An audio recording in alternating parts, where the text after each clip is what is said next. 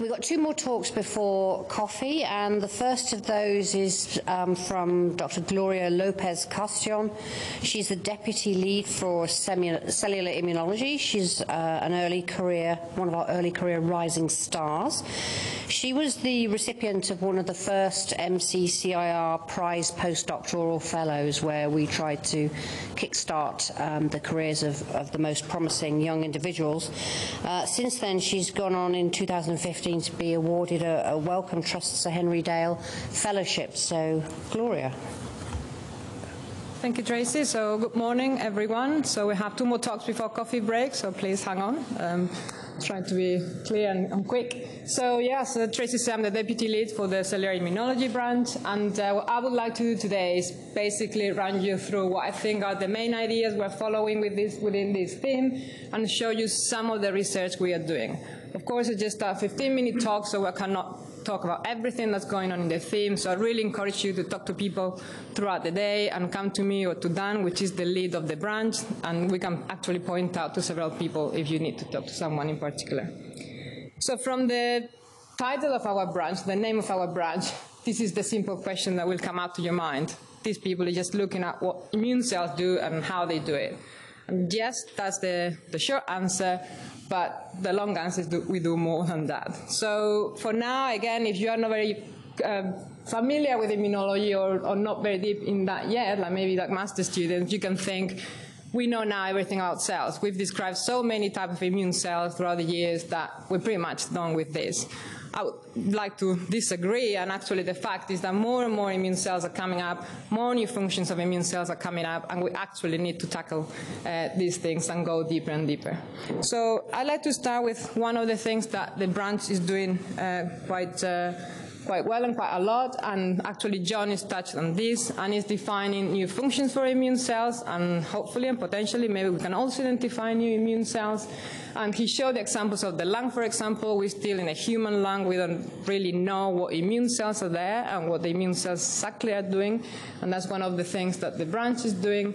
And also, he also mentioned the work of Joe Conkle, where you can see how the same type of cell might develop different in one area or the other. And in fact, that means that we don't really understand what's going on within the cells in the whole body. The other thing that, again, goes back a bit to the lung is how the environment shapes the function of these cells. So the environment is going to be critical, and I think, again, in particular for the human, in the past years, we've focused more on just taking the blood out and looking at what immune cells there are in the blood and assuming that was what happened all over the body. Now we know this is not the case because, of course, depending on what the cells are, there are going to be different cell interactions, different soluble factors, the matrix is going to play a role, and of course the location is going to be very important. And again, location is key, and we now, again, coming back to what John mentioned about the barriers, we know that different barriers are different, and they're going to be doing different functions, and in Manchester there's lots and lots of people working in different barriers or organs and trying to really dissect what the immune cells are doing there. But it's not only the location that is going to determine what immune cell is doing. You also need to think of how the environment within that location might change. So one of the things that it might change is aging. So you have the same immune cells in, let's say, the lung when you're young, and then as you age, probably they're not going to be doing the same. So we need to really understand what's happening in health when we are young, and also how we progress in life to really understand how we can achieve healthy aging, for instance, and how can we tackle this. The other important thing that we do in Manchester is circadian clocks, and again, that's something that's coming up, and I think Mark might be mentioning about that later, is that depending on what time of the day we're at, the immune cells might have different behavior. And again, this might be crucial in understanding how this whole immune response works, and it might be important later on if we want to give maybe some treatments or do surgery in the mornings or at night, or all of this we really need to understand to follow on. The other thing is disease, and of course, John's mentioned that as well. Disease is going to change everything again. And I've used here the example of cancer, because obviously we also have links with the cancer immunology, but any sort of disease, and as Nancy mentioned, pretty much any disease has an immune component, is going to change the environment. So it's key that we really understand that. And of course, infection, and again, Richard will talk later about the parasite branch, all of these things are going to change the microenvironment where the cells are going to be on top of the location. And of course, we know metabolism is going to come in. If we change these things, hypoxia, anything that you can think of is going to be changing all the time. So on top of that, we again have the other question, which is heterogeneity of the cells. We've assumed in the past that if you have a cell population, they're going to behave the same. And now it's becoming more and more clear that this is not the case. And we don't really understand why this is. So we know that you have an immune cell population and you trigger and you activate them with something. Not all of the cells are going to respond in the same way. Some of the cells might respond in the same way for one particular cytokine, but not to the other one. And we really don't understand what the difference from that are.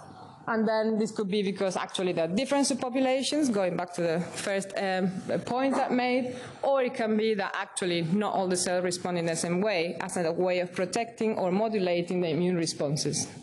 And the final thing that we are really trying to do in the branch is then dissect the molecular mechanisms by which the changes on the function of the cells that I just mentioned are being controlled. And again, that will altogether, I think, will tackle the new questions that the cellular immunology field has at the moment. So surprisingly, John and I came with the same slide, so without talking to each other, but that kind of highlights the synergy we have between the branches. The cells are the main component of the immune system, so therefore we are going to be present in pretty much all the branches and what people is doing. So it's not surprising. I've just linked it to some of the ones where people are linked officially to the cellular immunology branch, but I think many other people will actually come and join us as the institute develops. What I would like to also highlight is the approaches we're using and why Manchester is the key place to do this as well. So you can see within the branch we have a whole range of models. So we go from proper, what I call proper in vitro work with either cell lines or primary cells. We use different in vivo models, so we use zebrafish mouse models, and we then can also go into human. And again, we have great access to human tissue and human samples in Manchester. Not only the lung, but people get access to gut, to skin, and that really is allowing us to tackle and interrogate what the immune cells are doing in a human and in a relevant environment. But of course, we cannot do that without any of the new technologies that are coming up to look at single cell. At Manchester, we have really well suited for doing multiparameter flow cytometry and CyTOF, and John showed some data on that. Of course, single-cell RNA-seq, now we're doing more and more on this, and that's really going to allow us to understand what's happening in the different immune cell populations, and that if you link it to cell sorting, the fact that we now can sort rare immune populations or your favorite immune population, then we can start dissecting what's happening at the single-cell level in immune cells. We cannot forget about microscopy, and again, we have really good facilities at Manchester, but of course, Dan, which we'll talk later, is doing super resolution, and that's also allowing us to really understand how cells are behaving at the single cell level. So what I would like to do now is just mention very briefly some of the research we are doing that hopefully covers some of the aspects I've been talking about. So first, is very briefly about the lung, because again, John is touching that. So just like to highlight that Peter Cook and Andrew MacDonald, both labs are collaborating and looking at how the lung environment can shape immune cell responses. So they've initially characterized to the single cell level what innate immune cells are in the lung, and what they're asking now is whether actually being in the lung makes a difference or not. And of course, when you start, I'm not going to really talk about this, so they're going to be here around the day, but you could start asking what aspects of the lung are shaping the immune cell response, because they found that, yeah, if a cell is in the lung, it's going to behave differently. So we really need to understand how they behave different in health, but also when you have allergy or some of the things that, infection that can affect lung function, how this shapes immune response. So I'd just like to give you some of the results they found that I think is quite interesting, is that they found that the lung can modify the metabolic state of macrophages, and that can really have an impact on how these cells respond to a Th2 challenge, for example, in an allergy situation, or to Aspergillus. So I just like pointing to the poster, because they actually have a poster, so I'm sure they're going to explain this much better than me, so I'll leave it there for now. So the second thing I'd like to show you today is the work that Pavel Pasek is doing in understanding heterogeneity of cells and in the context of infection in this case. So Pavel is developing in his lab a lot of different approaches to study single cells. He's first of all done a really good system on transducing cells, immune cells with antivirus. So that allows him to label immune cells and follow what's happening at the single cell level. So anyone that works with this knows that transfecting immune cells is really hard. So this system works really well. We're actually also using it in my lab. Then he also developed a microfluidic system where now he can change the environment of the cells to a really controlled level, and that then allows him to look at the dynamics and the timing of events that are happening in the cells at the single cell level. You can also then add endogenous gene expression to this by the single cell sequencing we mentioned before, or RNA fish, for example. And all of this then he also uses to do mathematical modeling and try to understand and explain what's happening in these cells.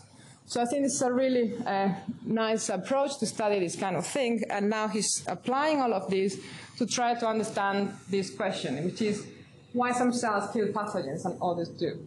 And I quite like, I thought it was quite striking to see that data, the fact that he's using Listeria. If you add Listeria to your macrophages in this case, you can see that Listeria invades pretty much all of the cells, but only a few of them, a few of the cells, we have a good infection and replication of the bacteria. So why is it that, as you can see at the bottom, 90% of the cells are going to clear the infection, and only 1% of the cells are going to actually contribute to the spread, while all the cells have been exposed to exactly the same conditions and the same infection. So his hypothesis is that this is a host defense mechanism, and maybe this heterogeneity can actually protect or contribute to the control of the infection. So this is work is being done with Professor Ian Roberts, and again, Pavel is somewhere, so he'll probably again explain this in more detail if needed. And I'd like to finish with some work we're doing in the lab, so going to a more molecular aspect of what's happening in immune cells. And in my lab, we're interested in the inflammasome. And the inflammasome, for those who don't know, is just a key molecular complex which is essential for the release of two pro-inflammatory cytokines, which you've all heard of, interleukin-1 beta and interleukin-18. So if you don't have an inflammasome, you won't have the release of these cytokines, and therefore you won't be able to contribute to the inflammatory response in this aspect.